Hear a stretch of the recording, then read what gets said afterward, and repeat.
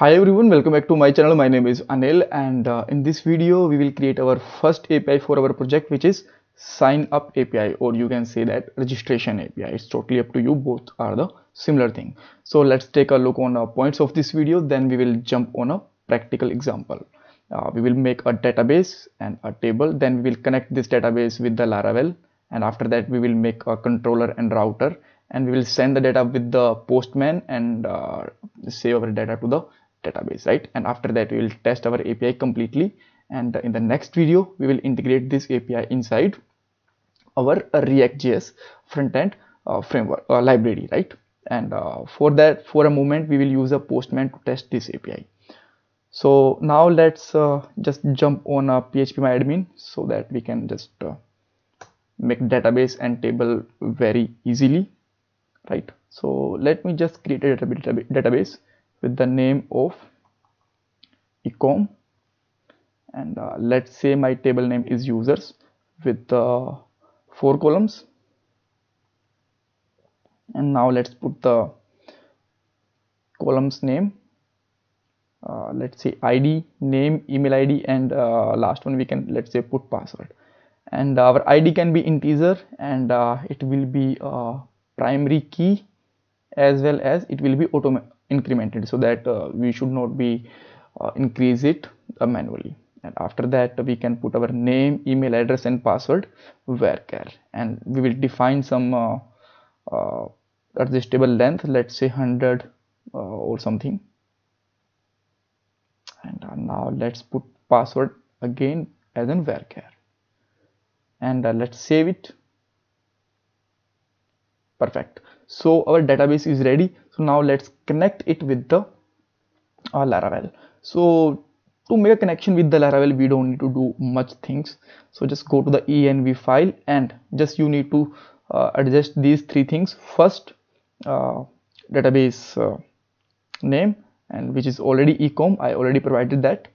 And your username, it will be by default root if you did not change your username with the MySQL, and password is again blank in my case. If you just change it, then you can put your password, and I'm very sure that in 99% case your password should be blank, right? So everything is fine. Now let's just open a terminal here and make our controller. So just write here php artisan make controller and controller name. Let's say my controller name is user controller. We can make any name to our controller. I'm just putting it user because this is relevant to registration and sign up and all. So here we go, and this is created inside app http controllers and there. And now let's create a function inside it. Let's say my function name is register. And now for a moment let's return here hello, right? And let's make a route for it, and where we will put our route inside routes folder. And when we are making website, then we are just putting route inside web.php, but when we create APIs, we have to just define these routes inside api.php. So just import our controller here. So use here use app http controllers and user controller semicolon. And now we will use the passport or Centum kind of token, but we will just do it later because might be some viewers or some beginners may be stuck on these tokens. So first of all we will create a simple sign up, then after some videos we will just add here Centum or passport package. And now just write here route and method. So let's say we are using a post method because in a sign up or registration time we are basically use a secure way. So post is much secure than get. And here we can put here our route name, let's say register, and in a second parameter we can just simply put here our controller name, which is user controller colon class, and in its second parameter we will just define our method name, which is register, right? So just define it here, and after that we can test it with the Postman. So and output should be hello. So just go to the Postman, select the method post. Sometimes we guys are just selected the wrong method here, which is not synced with the our route. Sometimes we are just putting here a get and trying to use it with the post, or sometime our method is post and we are trying to use it with the get. That time it will just give a error that method is not spotted. I will show you that error also, but first of all let's try to use it. So just write here localhost and 800, this is our base path, then API means that we are just writing our route inside api.php, and after that register like this and try to hit let me check what's wrong with it. Okay, so I just need to put here a colon, I just missed that, and now you can see that we are getting hello as in response.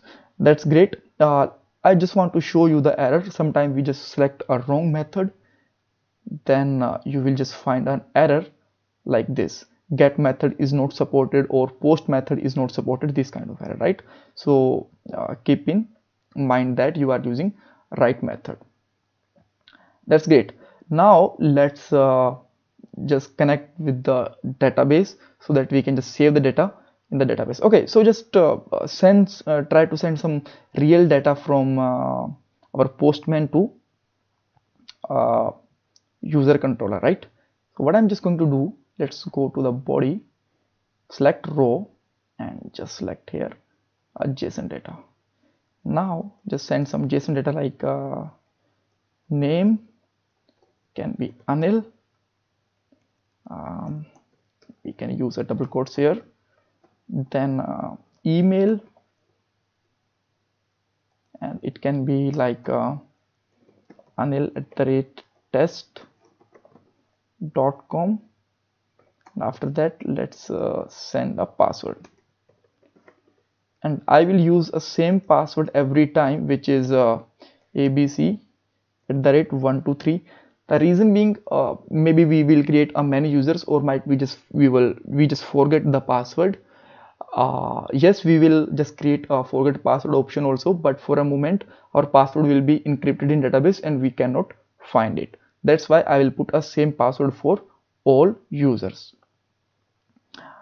Okay, now you can see that we are still getting hello, because we are not just trying to retrieve this data here. So just write here request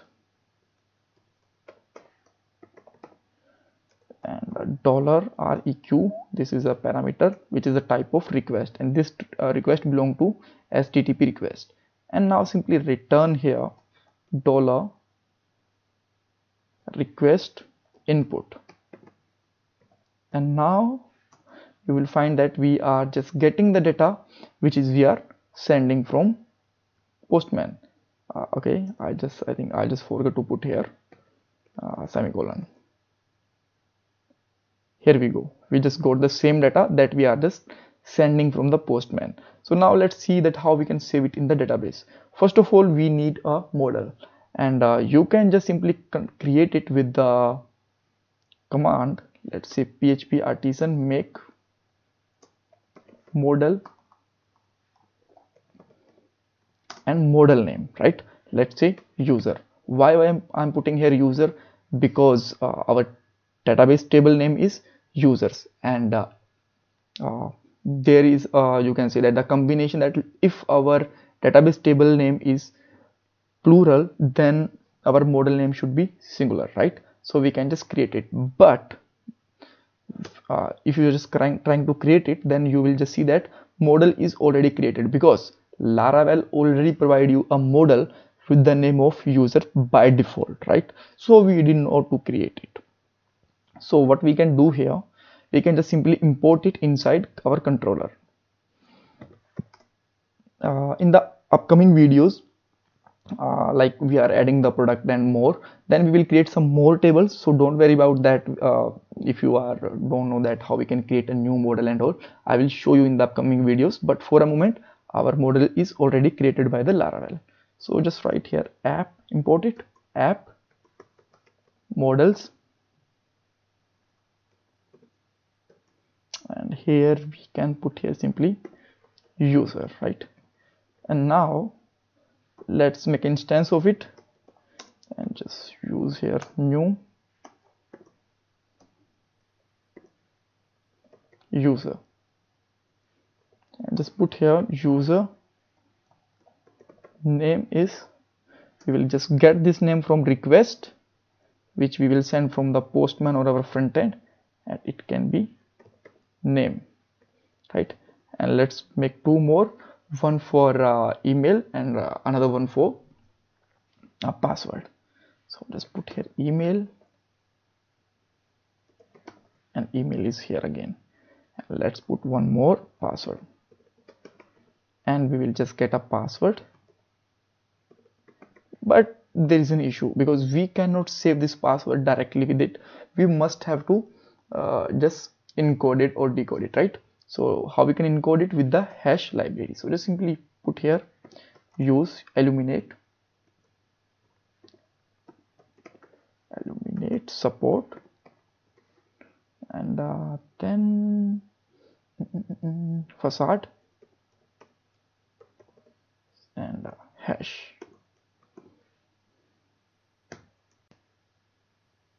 And now just simply use this hash class here, and it have a method with the name of make, and we can just use it like this simply here. And after that, just use here use save method, and it will save this data to the database.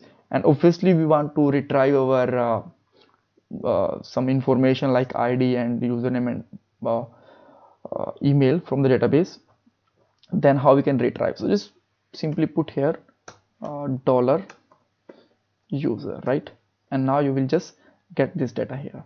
So let's try to send it again, and here we got an error. Yep, this is a genuine error, which is updated at field is not found here, unknown column updated at. The reason being here, because in our database we don't have any update at and create at field, but Laravel actually demand these fields. So how we can resolve this issue? You can just create two more fields, but I don't think so we that need these tables. So what we can do here, we can just go to the users and we can add a property here, which is public dollar timestamp false, right? And now let's try to hit it again. Now you can see that our data is saved, and we just retrieved email ID, name, and ID, right? But why we did not just get the password? Let's see that what we are just getting in the table. We got the ID, name, email, and password, all right? But we only just retrieved 3 fields. Why we are not getting password? The reason is, in a controller we just hidden this field, right? If we just comment it out, then you will find that this is the password is again visible here, but password should not be visible like this.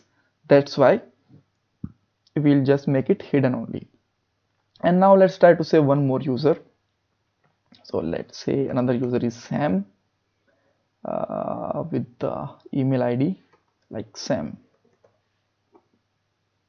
And now you will find that again the Sam is also saved with the ID 2, and let's check that is it stored in the database or not. Here you can see that both users are saved here. If you still have any kind of confusion, you can ask me in the comment box. Don't forget to subscribe my channel, like this video. Bye bye, take care.